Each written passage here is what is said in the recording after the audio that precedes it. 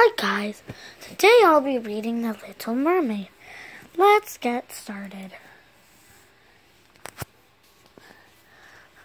I'm going to put you right here. The Little Mermaid.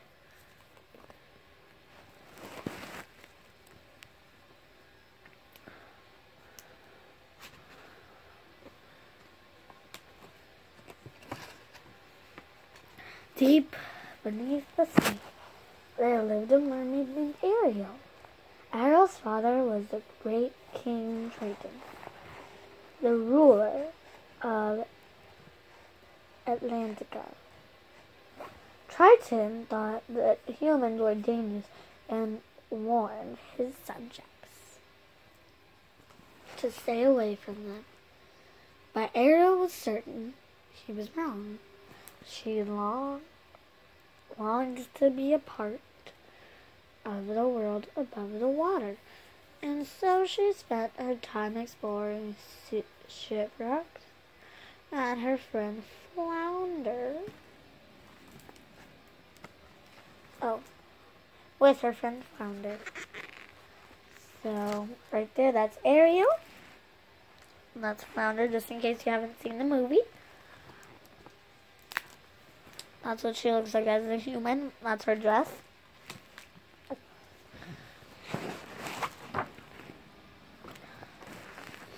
One day, Ariel noticed a ship on the surface of the water. This was her chance to see a human up close. Ariel and Flounder swam up to the ship on board. The sailors were celebrating the birthday of a human they called Prince Eric. Ariel's eyes lit up. She had never seen anyone so handsome before. Suddenly, the sky darkened. Heavy rain began to fall. Huge waves tossed the ship. Eric was flung into the sea. Ariel quickly swam to the rescue and pulled the prince to shore on the beach.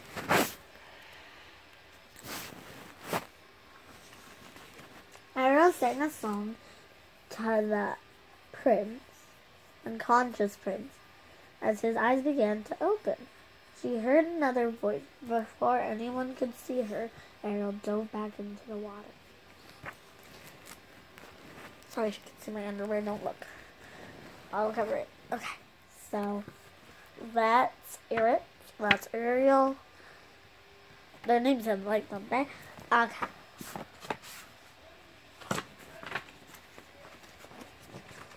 When King Triton learned that Ariel had saved a human, he was furious. He forbidden her to see him again. But Daddy, I love him, Ariel sobbed. King Triton could not believe his ears. His daughter in love with a human? The king followed Ariel to a cave, where she kept her human treasures. To teach her a lesson, he destroyed everything inside. Heartbroken, Ariel sat down and wept above her.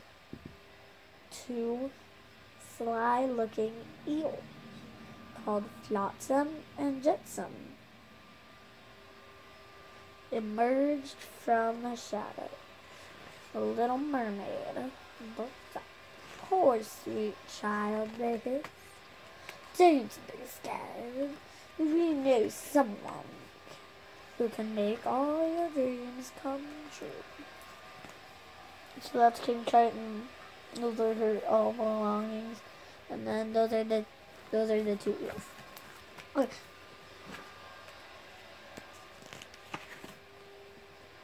The eels brought Ariel to the sea witch. Looking Ursula, who offered her a deal. She would make Ariel human for 3 days if she could make Eric fall in love with her by sunset on the 3rd day. She would remain human, but if Prince Eric did not kiss her, she would become a mermaid, and soon, again, uh, and would be Ursula's slave. In exchange for making her human, Ursula demanded Ariel's voice. Frightened and determined, Ariel signed Ursula's contract.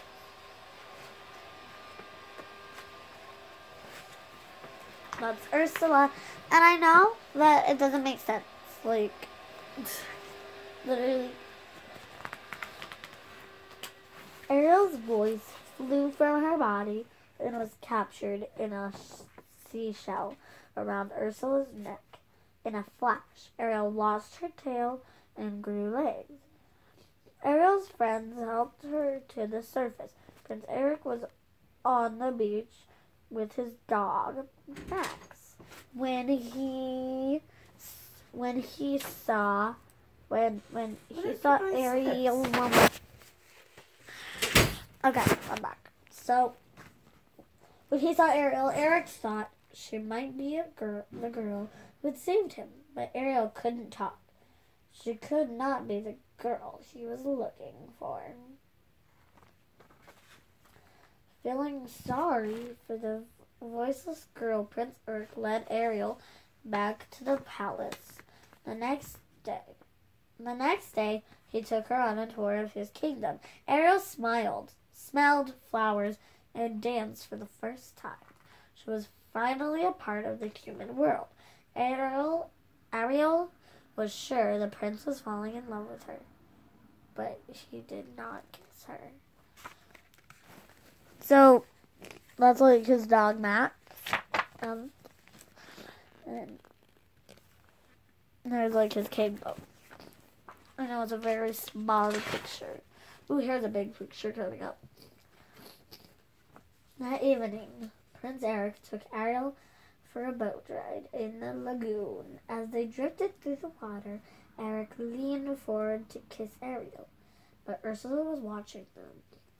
She could not let Eric kiss Ariel, and she sent her eels to tip the boat. So she wanted Ariel to be her slave. So that's not good. Uh-oh.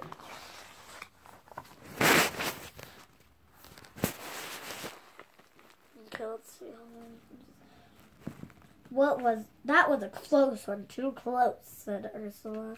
The sea witch knew it was time to make matters into her own hands. Ursula mixed a magic potion and changed herself into a beautiful girl named Vanessa. With Ariel's voice trapped around her neck, Ursula, aka Vanessa, made her way to the shore, where the prince was wandering alone. As soon as Eric heard Ariel's voice, he fell under Ursula's spell. He and Vanessa announced that they were to be married the next day. Ariel was heartbroken. The next morning, as she cried to her friends, Scuttle, the seagull, flew up. He had discovered that Vanessa was really Ursula.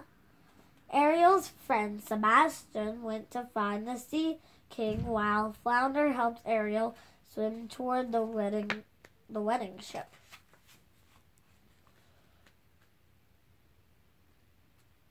As Vanessa and Eric were about to say their vows, Scuttle and his friends swooped down and attacked Vanessa's necklace. Vanessa's necklace broke, and the beautiful voice inside flew back to its rightful owner. Eric realized that Ariel was the one who he truly loved.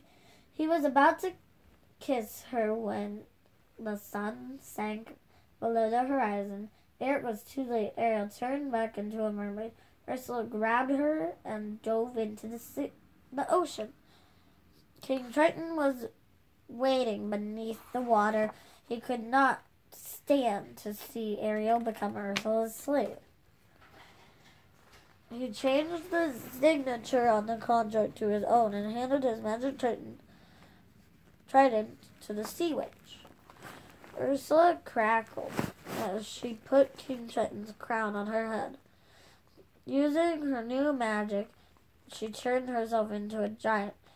Nothing could stop her now. But Prince Eric was not about to lose Ariel. He dove into the water and swam to the mermaid. Ursula laughed again, pointed to the Triton. She formed a whirlpool around Ariel and Eric. Just then, an accident. The sunken ship rose to the surface of the water. Eric climbed aboard using all his might. He aimed the ship's broken bow directly to Ursula and steered it through the heart. So their heart with a terrible scream, the sea witch melted. King Triton was free. He looked at his daughter. Ariel sat on a rock, gazing leveling at Prince Eric on the beach. She really does love him, King Triton murmured.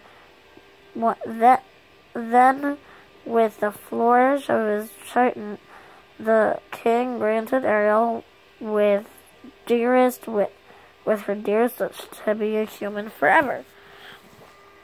Ariel ran into Eric's arms. A few days later, the couple was married. All of their friends were invited to the wedding. King Triton gladly gave Ariel and Eric his blessing. He knew they would live happily ever after. The end. There's the back of the book. So, I hope you enjoyed that story. Tell me which book you want me to do next. What story you want me to do next. I can do Aladdin. I can do Belle. I don't know which stories I can do. I have so many. Have a good day.